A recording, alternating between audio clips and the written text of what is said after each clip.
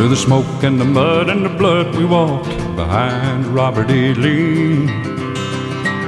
The 60 miles from Richmond to face the Union Army. We dug our holes and we built a wall, 'cause we knew there'd be a fight if the blue coat wearing soldiers crossed the river that night. Sure as hell at sundown came 100,000 men, and it sure did shock me, Lord, to see kin killing kin.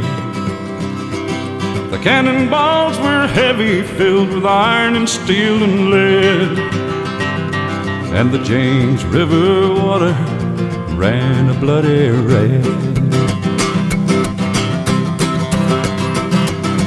Lord, is it right? Did you mean for me to kill my brother here tonight?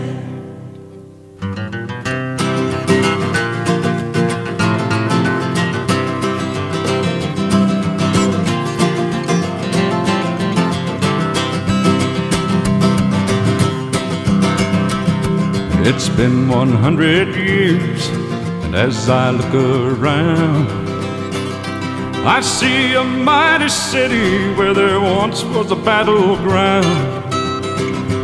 I thought when they surrendered we would fight no more, but the ghost of Lee can still see us fight the Civil War.